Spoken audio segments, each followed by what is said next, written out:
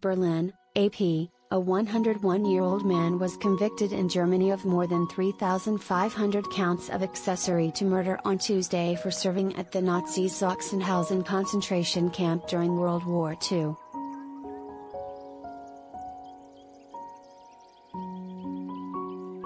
The Neuruppin Regional Court sentenced him to 5 years in prison.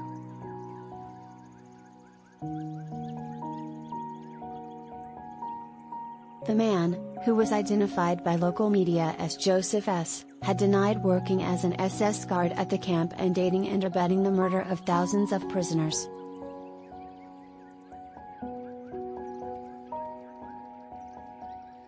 In the trial, which opened in October, the centenarian said that he had worked as a farm laborer near Payswalk in northeastern Germany during the period in question.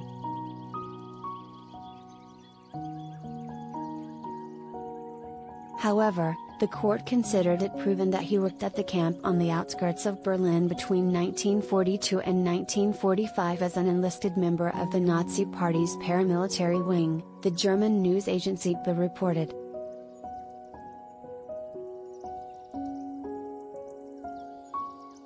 The court has come to the conclusion that, contrary to what you claim, you worked in the concentration camp as a guard for about 3 years, presiding Judge Udo Lechtermont said, according to DPA.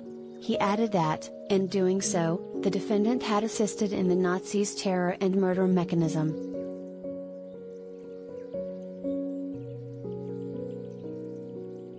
You willingly supported this mass extermination with your activity, Lechtermont said. You watched deported people being cruelly tortured and murdered there every day for 3 years.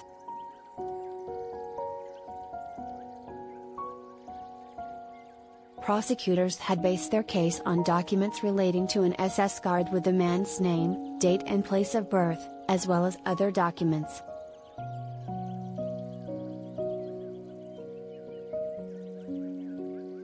The 5-year prison sentence was in line with the prosecution's demand.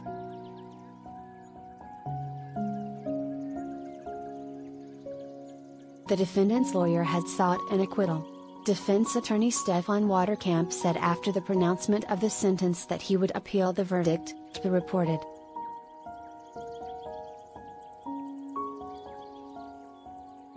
Germany's leading Jewish group welcomed the ruling.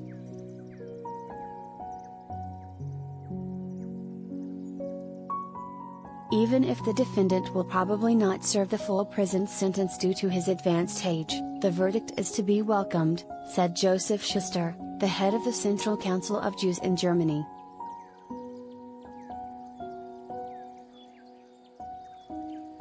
The thousands of people who worked in the concentration camps kept the murder machinery running. They were part of the system, so they should take responsibility for it, Schuster added. It is bitter that the defendant has denied his activities at that time until the end and has shown no remorse.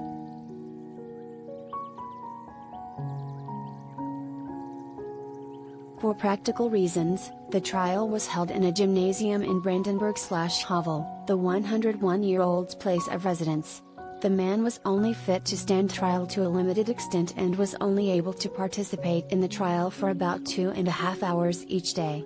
The process was interrupted several times for health reasons and hospital stays.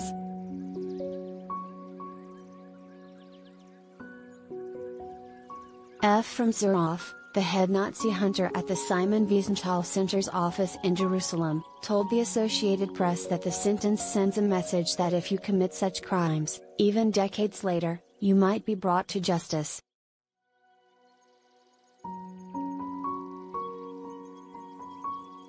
And it's a very important thing because it gives closure to the relatives of the victims, Zurov added. The fact that these people all of a sudden feel that their loss is being addressed and the suffering of their family who they lost in the camps is being addressed, is a very important thing.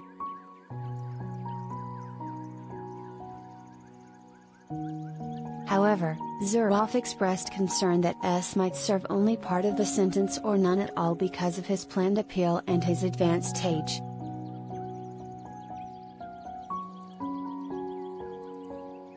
Sachsenhausen was established in 1936 just north of Berlin as the first new site after Adolf Hitler gave the SS full control of the Nazi concentration camp system.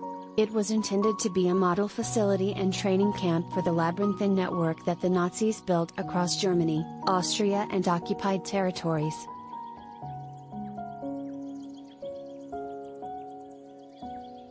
More than 200,000 people were held there between 1936 and 1945. Tens of thousands of inmates died of starvation, disease, forced labor and other causes, as well as through medical experiments and systematic SS extermination operations including shootings, hangings and gassing.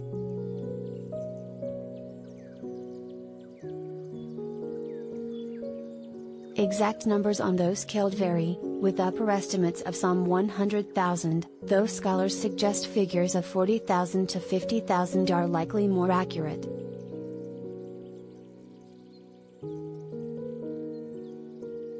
In its early years, most inmates were either political prisoners or criminal convicts, but they also included some Jehovah's Witnesses and homosexuals.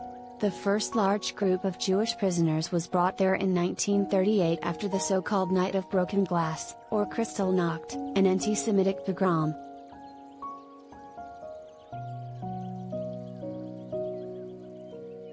During the war, Sachsenhausen was expanded to include Soviet prisoners of war, who were shot by the thousands, as well as others.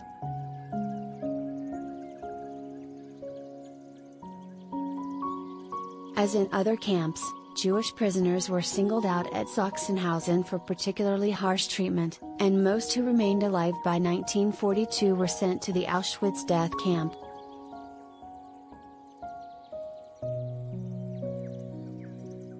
Sachsenhausen was liberated in April 1945 by the Soviets, who then turned it into a brutal camp of their own.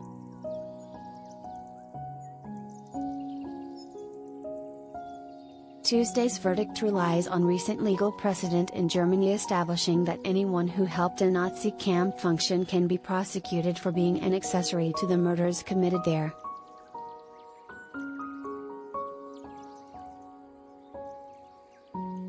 In a different case, a 96-year-old woman went on trial in late September in the northern German town of Itzehoe. The woman, who allegedly worked during the war as the secretary for the SS commandant of the Stutthof concentration camp, has been charged with more than 11,000 counts of accessory to murder.